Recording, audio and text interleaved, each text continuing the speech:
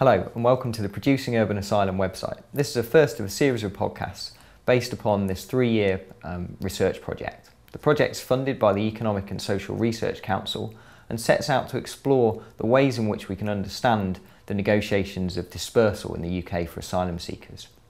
That's the system whereby asylum seekers are taken from initial entry points into the UK and relocated to a series of towns and cities across the country. The project really sets out to explore the impacts of that process on 4 cities: Birmingham, Cardiff, Glasgow and Sunderland. And what it hopes to do really is explore the practice of dispersal, of how dispersal is understood and undertaken differently in these different urban contexts. A lot of the research that's been done to date on dispersal has tended to look at it in a very top-down focus, looking at it as a national system. And what I'm concerned with in this project is looking at how different cities understand that and what difference it makes the kind of system of local histories and local politics. So the project has 2 central aims. Firstly, it wants to look at the experiences of asylum seekers who are dispersed to these 4 cities, thinking about what difference it makes if you're dispersed to somewhere like Glasgow or somewhere like Sunderland, for example. And this will involve thinking about the local histories of these towns and cities, and also thinking a little bit about the local political contexts, the histories of political activism, of migrant rights, all these kind of things that are going on in these cities. And then secondly, the project aims to explore the ways in which a series of policy shifts around dispersal have impacted these different cities. So this is a move increasingly in the last 3 or 4 years to take asylum housing away from local authorities and from social housing in particular, and to place contracts with private providers so that asylum seekers are accommodated in these cities no longer under local authority provision, but through private housing accommodators. So I'm interested in looking at how cities negotiate this policy shift and what impact that's had in these different places.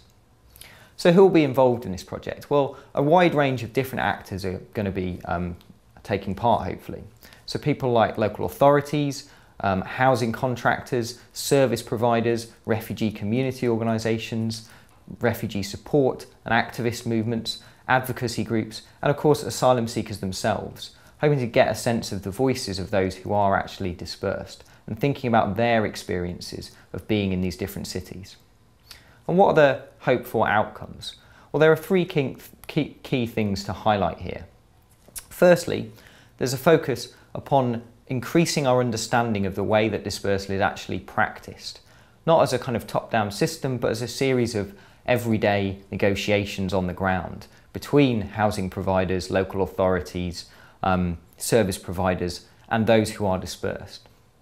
And linked into this, I think there's a series of ways in which, through increased understanding, we can look at the effects of dispersal policy, so as to actually improve policy making and decision making, both at a local and a national level.